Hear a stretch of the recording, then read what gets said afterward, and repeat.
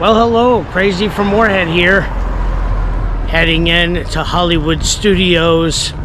Today is Monday, July 17th. I have to be honest, I live in the Tampa area. It roughly takes about an hour and a half to get here. Today it took almost 3 hours with the I-4 traffic. So I usually like to come later in the day. I don't get here at open. I'm an annual pass holder, so I just arrive here around 2 or 3 p.m. on a weekday. It seems like a lot of people start leaving by that time, and it just seems a little better for me. Plus, I stay late. So let's go in and see what they got to offer today here at Disney's Hollywood Studios. Okay, we are here at the Hollywood Studios entrance, where they search your bags and you can get your wheelchairs and your strollers. So let's head on in, guys. Okay, we are inside Hollywood Studios. I gotta be honest with you, it was super hot out today, but it rained on the way up, and it definitely cooled it down out here. It's actually not that busy from what I'm seeing.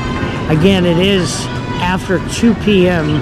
on a Monday. I believe kids are still out of school, but it's still pretty slow in here.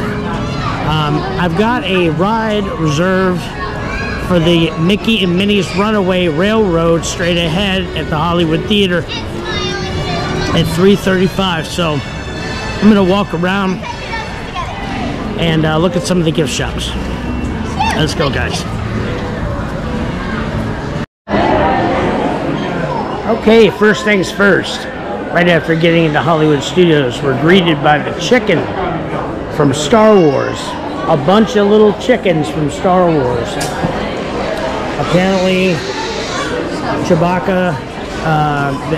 Chewbacca's family or whatever, they eat these birds. Oh, they're called porgs.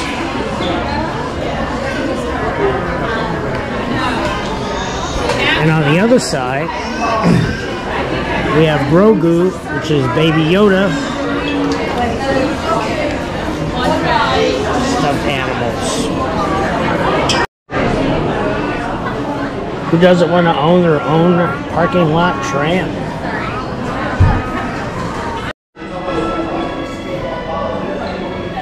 Here's a Muppets Loungefly bag. The guy with the gold tooth, which I have to get my gold tooth fixed. And then you also have 101 Dalmatians,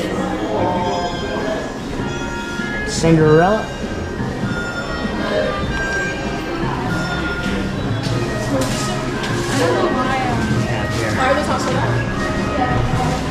We got Oswald the Lucky Rabbit driving a car. Cool. This is the box.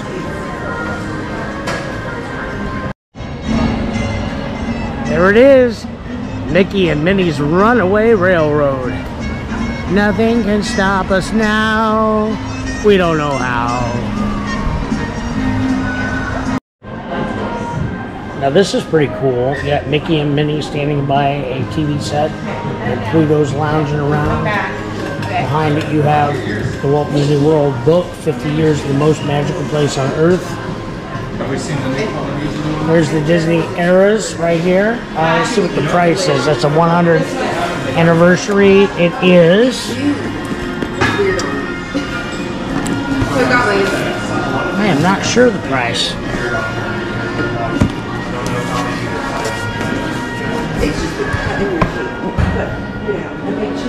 There's no price on it, so that means it's expensive.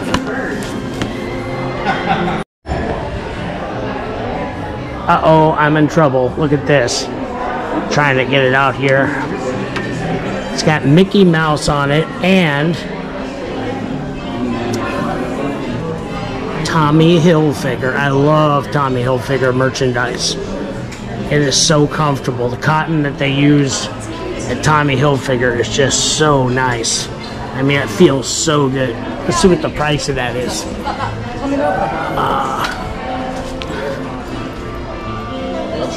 $89.90. That's not too bad for a Disney merchandise Tommy Hilfiger.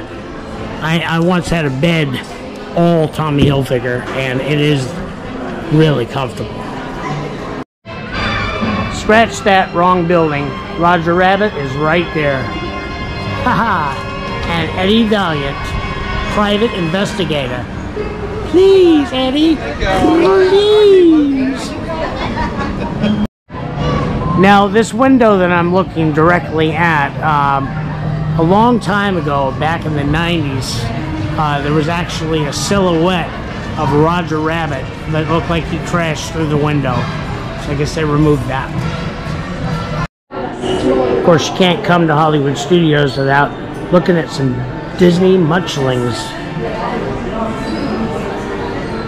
Little cheeseburger, little cupcake, little Cinnabon cinnamon roll. And I guess this is supposed to be like a Mike sugar cookie.